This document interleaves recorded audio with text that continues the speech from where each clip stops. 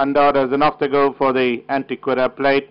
Getting into the early stride was Scarlet Burning from Time Traveler. Latin Dance quickly moved up on the outside to run third at the stage. Joining up on the inside railing comes next is Mad King. They have been followed another length behind by Poker Queen and All Great Friends together. Then comes the duo of Country's Light and Country's Delight together. They have been followed another 2.5 lengths behind by Romantica.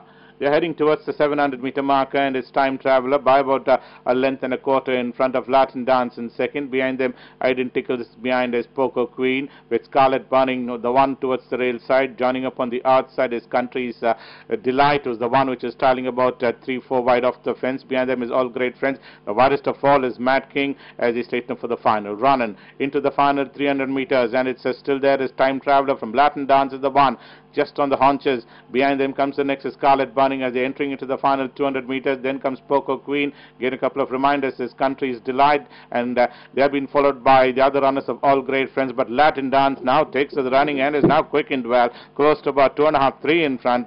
Time Traveler in second. Then we have Scarlet Burning, but Latin Dance the winner. Time Traveler. Then comes Scarlet Burning. All Great Friends. Then comes Country's Delight, Country's Light.